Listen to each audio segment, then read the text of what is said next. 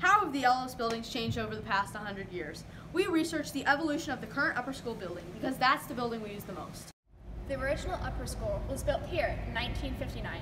At the time, it was small, dark, and cramped. All students were in one crowded locker area with no graded separation.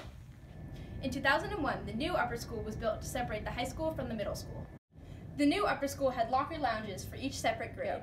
The new upper school also lets students interact and collaborate in places like the CoLab. To collect more information, we went to the Armathon House archive and interviewed staff who experienced the change. We created a vinyl project to show the difference between the old and new buildings. Here you can see that the old building was short and small, while the new building is tall and open. This shows the crowded single locker area for all the students, while this shows students working together in the CoLab.